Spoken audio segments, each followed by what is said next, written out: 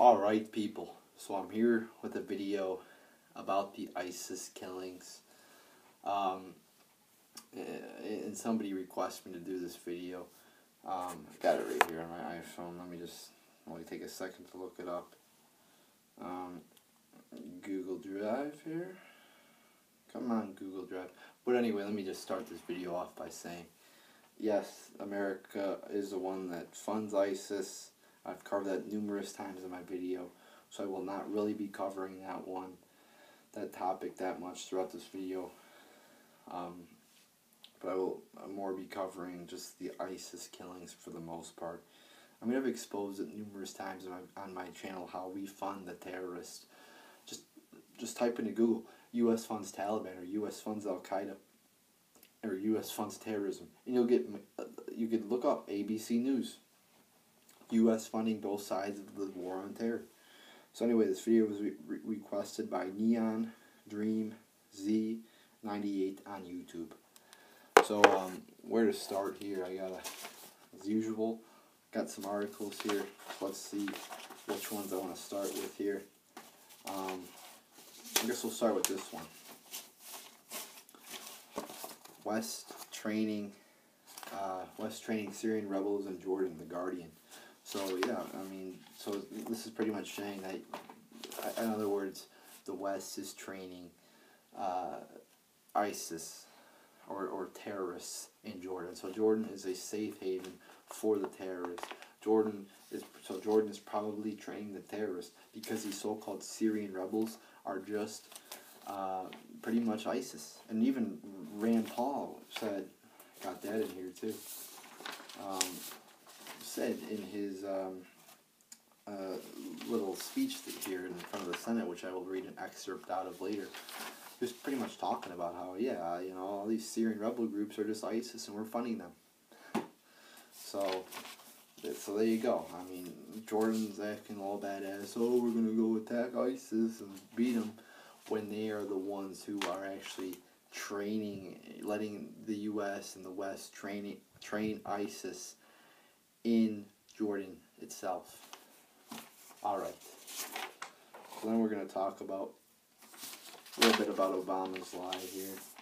Obama says, yeah, he says in his speech on September 10, 2014, the eve of 9/11, last year, and he's like, yeah, you know, this isn't going to be a ground war, no ground troops for the, you know, really. It's not going to be a 10 or 15-year war. I don't think he said 10 or 15-year war, but he made like a one statement like, this is not going to be a war of ground troops. Oh, is that why you sent 1,500 troops there, Obama? CNN right there. And then they're like, oh, well, they're not going for military operations. When I have on my phone here, my phone's my light. It makes me look more pretty, see? So I'm just going to take it off for a little bit here. I know I still look very handsome, just not as handsome as I looked. But anyway, you got the Daily Mail here. Oh, they're not going for battle? Really? Can you see that, people? Daily Mail. Okay, fucking focus in. Maybe if I tap it, it'll focus. Oh yeah, that's what I'm talking about. So there you go, people. And if you can't read it, if you're illiterate or you didn't have time to read it, just look it up. Search Daily Mail. American troops battle ISIS for first time as they see off attempted attack by militants on Iraqi base. So they are fighting ISIS.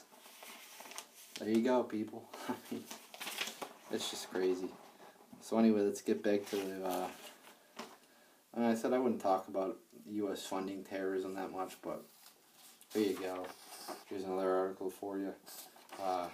This is from the Business Insider.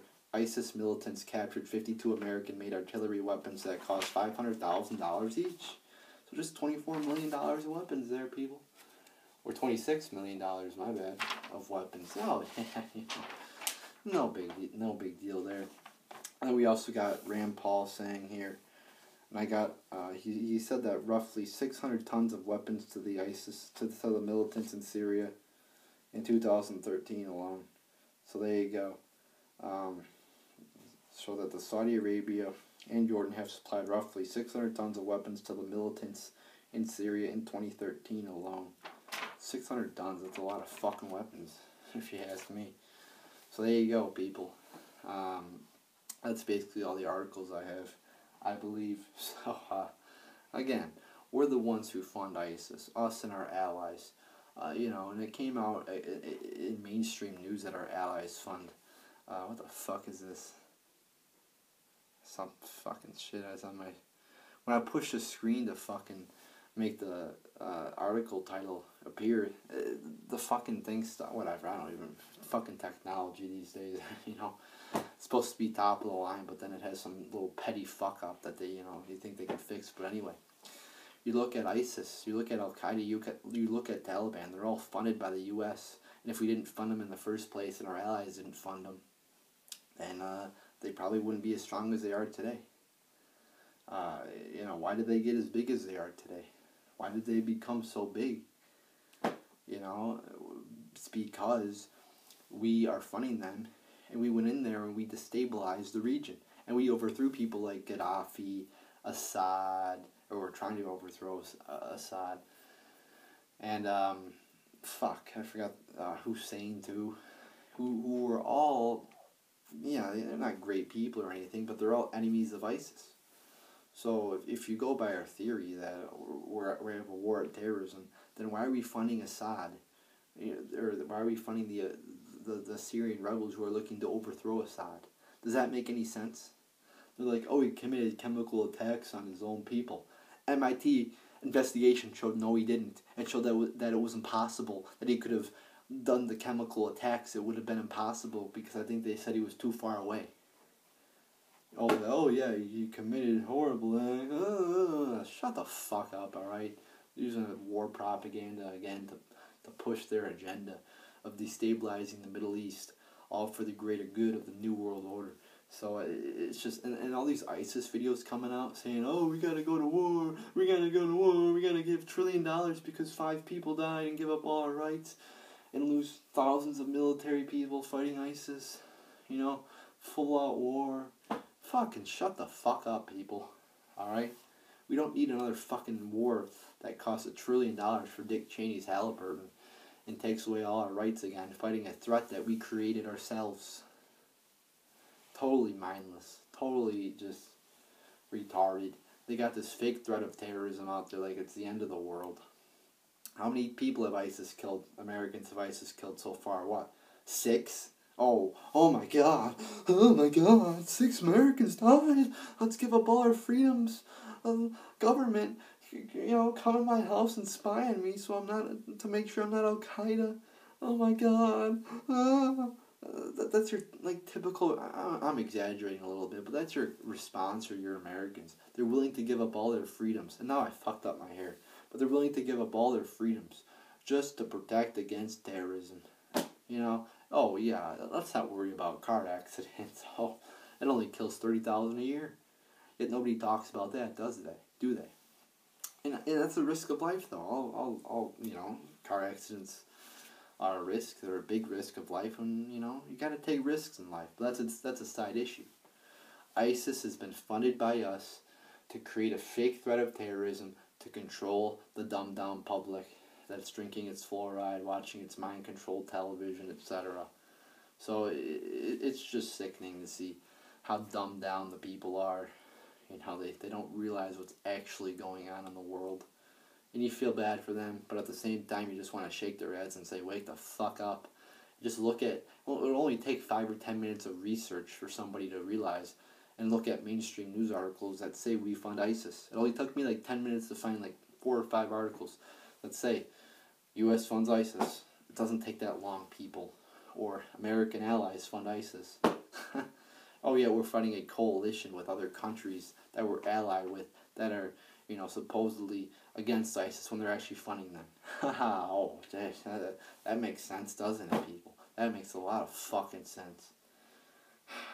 So anyway, just realize what's actually going on in the world right now. What's actually going on in the Middle East and the true side of the story that's actually happening, people. Alright? And again, these ISIS videos, they look fake to me almost. It actually came out a news article in the Telegraph saying experts think these videos have I think they said they probably think they're fake. So there you go. And again, when the government says, oh, let's go to war because of this, that thing, you better be damn well sure that thing probably is a lie. Because look at all the events, blowing up the Maine, blowing up the Lusitania, Pearl Harbor, Vietnam with Gulf of Tonkin, WMDs in Iraq, 9/11, all motherfucking lies, people. All motherfucking lies. All propaganda to get us to go in the war with ISIS. Now everybody's beating the war drums and they're, let's blow up ISIS. Let's blow them up. Well, let's first realize, though, that we were the ones who created it. Alright? Then we can make a decision of whether to bomb them or not.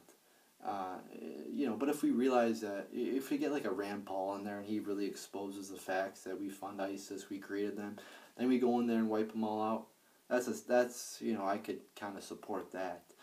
But, let's say Obama says, let's say they do a false flag or some shit, like ISIS kills a few hundred people, then we go to war with ISIS. If they come over here and blow up a bomb, I think all they need to do is kill fucking like 20 people. They don't need a fucking another 9/11. People are already on their edge of their seats ready for another war. If they blow up, if they commit, they're building it up too, with all these killings. In this recent one with a Jordan pilot being burned alive, I mean, it kind of looks like a Hollywood movie to me, and how long he was standing up and moving after he was being burned. His whole body engulfed in flames, yet he was still moving. I mean, kind of looks a little bit fake to me, if you ask me. But anyway, and if I knew I was about to be burned alive, I don't know what these people were doing beforehand. But if I knew if I was about to be burned alive, it didn't really look like he was crying. He looked like he was just kind of standing there. I would be on my fucking knees, probably crying. I don't know about you, but that's probably my reaction. All these people that are about to have their throats slit, they're not crying either. And no blood comes out. They don't even show what happens after. And you think ISIS, this big brutal military or whatever, not military, but this big bad organization would show people's throats being slit and the blood coming out. And they go like 6 times, back and forth, and blood doesn't come out.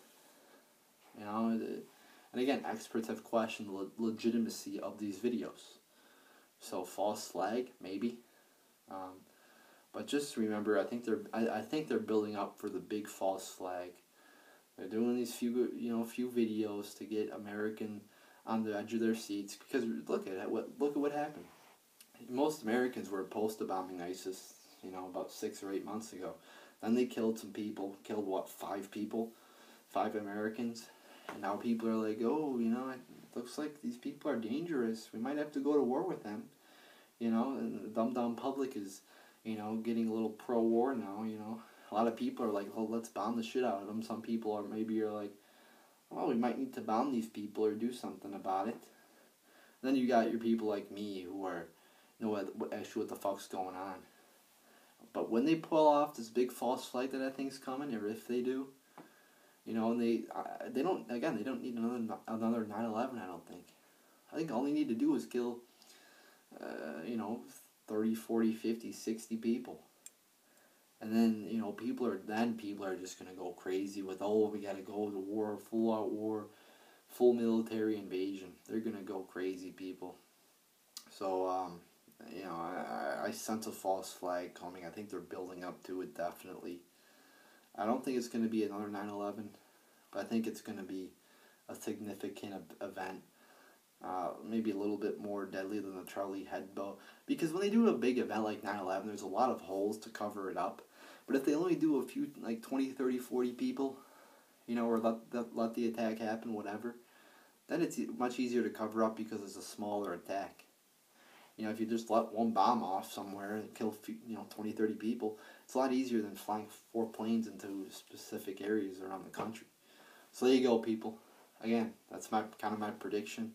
I see a false flag in the future, probably before the end of 2016. And I don't know what their plans are, And people are like, oh, Obama, he's So weak on foreign policy. How is he weak on foreign policy? Look at how hawkish he is. He's launched like fucking bombings of like what I think they said 6 countries. He lied about when he was gonna end the war. He's bombing 2 countries currently right now. He's not a fucking pussy, I guess, or he's not weak on foreign policy. All right. So this video is going pretty long. Don't want to bore you to death, but that's just my opinion, and it's important to get my opinion out. So there you go, people. There's my thoughts on all this shit happening with ISIS. So there you go, people.